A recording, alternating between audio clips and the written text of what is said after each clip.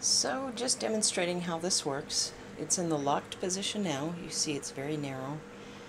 You turn it up and that widens the gap here. You press down with your thumb while pulling up with your index finger and middle finger, and it'll turn out that way, or it'll open up this way. It will stick, which is handy. The thing is to always remember to turn it to lock it, to close it, because when Solo gets older, he'll probably be able to pop that. I don't know, maybe not. That's pretty much how it works. Turn it.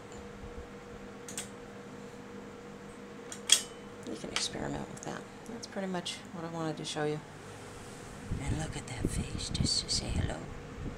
Yeah. Thanks.